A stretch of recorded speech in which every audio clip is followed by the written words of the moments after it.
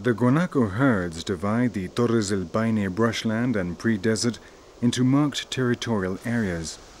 Each group has a dominant male, which does not allow any of the adolescents to mate with its females, and an inflexible hierarchy is established.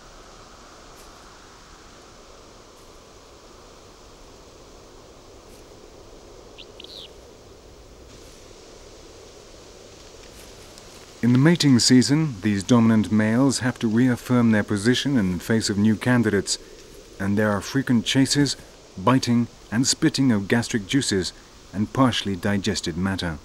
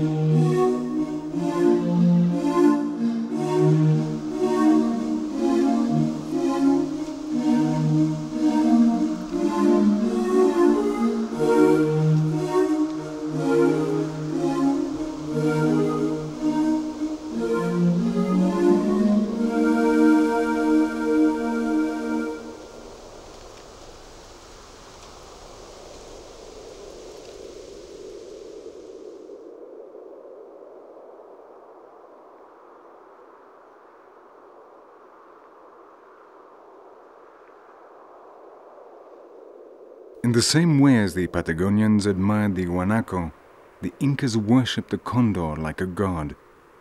For them, it was the lord of the Andes, a mythological animal which inspired them with respect and veneration.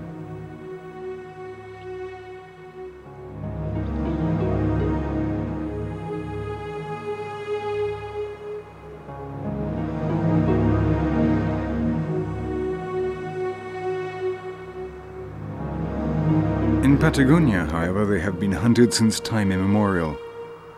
The fact that they appeared shortly after the death of an animal led man to think that the condors killed them, and the legend of the hunter condor spread rapidly. It was even said that they had carried away small children by catching them in their claws.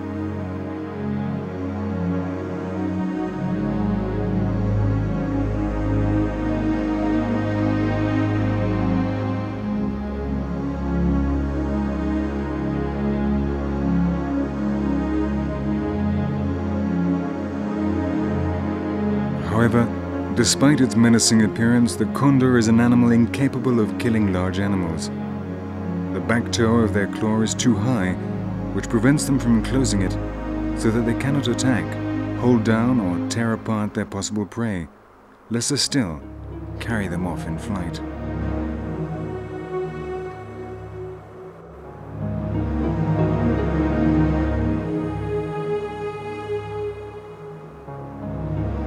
The Andean condor is the largest bird of prey in the world and the largest flying bird.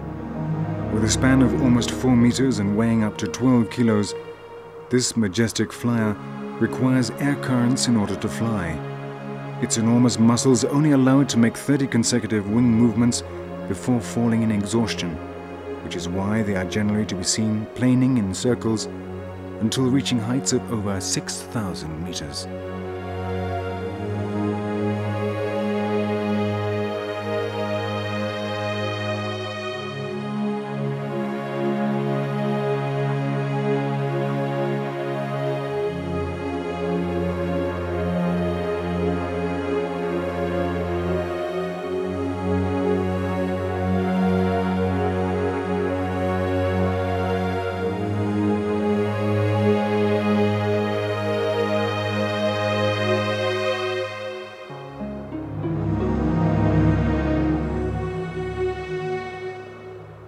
When Darwin penetrated into this region in 1883 following the course of the river Santa Cruz, he wrote, "The general impression of the spirit is one of complete and despairing sterility."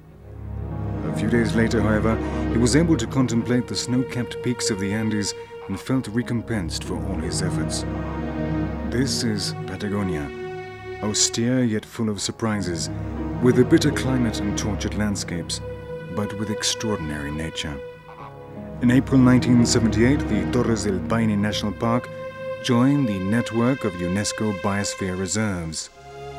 This came in recognition for its enormous importance within the network of South American nature reserves and as a guarantee for the preservation of the ecosystems and species of this isolated and wild corner of Chilean Patagonia.